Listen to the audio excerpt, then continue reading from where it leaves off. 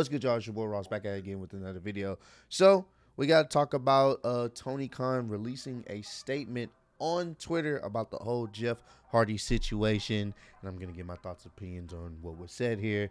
Yeah, man, the whole situation is just unfortunate and sad, but I'll talk about that at the end of me reading his statement. So on Tony Khan's Twitter, he released a statement saying, "We were able to resume contact with Jeff Hardy this afternoon. AEW does not condone Jeff's alleged behavior. We made it clear to Jeff that we will assist him in getting treatment for substance abuse issues, which he has indicated that he's open to receiving.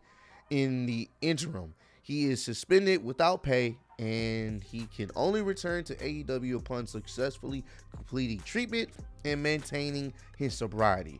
If you or a loved one needs help, please reach out to SAMHSA's National Helpline, 1-800-662-HELP or 4357 by Tony Khan.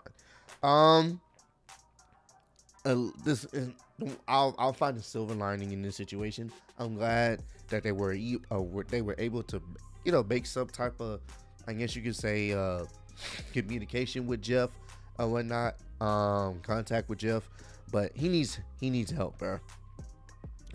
He needs help in getting his situation together. Now, some people are blaming Tony Khan for this, like, oh, you should have known about this, before you hired him and all this other stuff. And I don't think Tony should be receiving any blame. I don't think anyone else should be receiving any blame other than Jeff Hardy himself. Jeff Hardy should be the only person that takes full responsibility for what he did. I know there were reports before Jeff left that WWE was trying to get him help because, that last match he had, he was kind of off or whatnot. He was saying he was fine, he was good then, and now this happens. Maybe he was good at the time, maybe he wasn't, under the influence, or wasn't really, I guess you could say, like dealing with a lot. I'm not sure. I'm not him. I wasn't there, but it seems as if his old demons have come back, and it's just one of those things where it's like, there's only so much you can do as a owner. There's only so much you can do as friends. There's only so much you can do as family members. There's only so much we can do as fans. We can hope for the best for Jeff, but he has to want that. He has to want the help. He has to want to change, because this is like the third time this has happened, and this is not good. Hell, WWE has released him before because of this.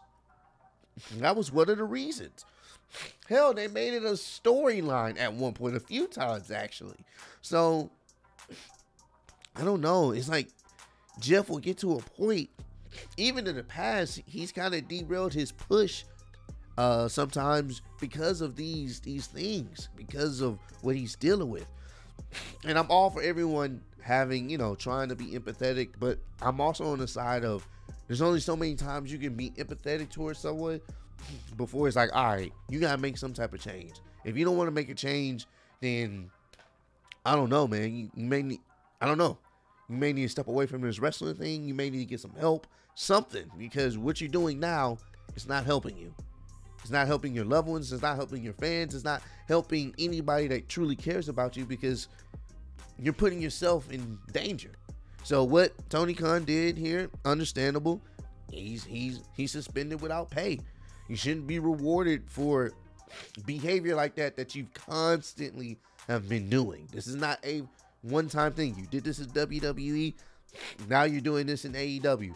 I believe, I'm not sure, correct me if I'm wrong, but I believe there was an incident he had in TNA as well. I think he was like he wasn't himself. Like I think he may have been drunk. Like there was a match where he was like messed up. Correct me if I'm wrong, but I believe he did have an incident in TNA, and it's not just the companies now. You gotta start taking responsibility. So I hope he's able to get the help he needs, and I hope he's able to complete the course, the treatment, and remain sober. Don't give him no. Don't even talk about alcohol around him. I mean, he needs to remain sober. And if that means, he has to step away for a while, then that's more important than wrestling. Because this is just not looking too good. So I don't think people should be blaming Tony Khan for this. I think that's immature. I think you're missing the point. Tony Khan has no control over what people do. All he does is signs their checks, and he has control over the booking situations, but he doesn't control what they do on their off time. Come on, even if he knew about his prior demons, he was still willing to give him a chance. And Vince has done the same thing too.